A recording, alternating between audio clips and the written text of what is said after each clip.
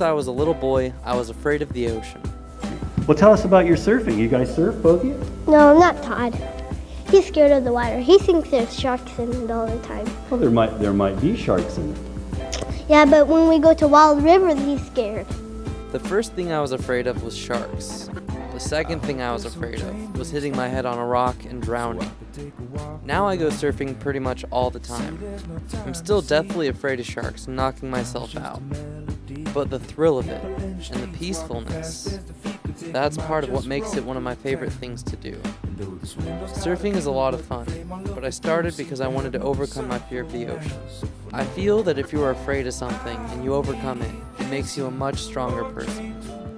And if I could overcome my fear of the ocean, I could do pretty much anything I wanted. Now that I'm comfortable with myself in the ocean, I want to find out why other people surf, whether it's because of family, because of work, or just getting away from work.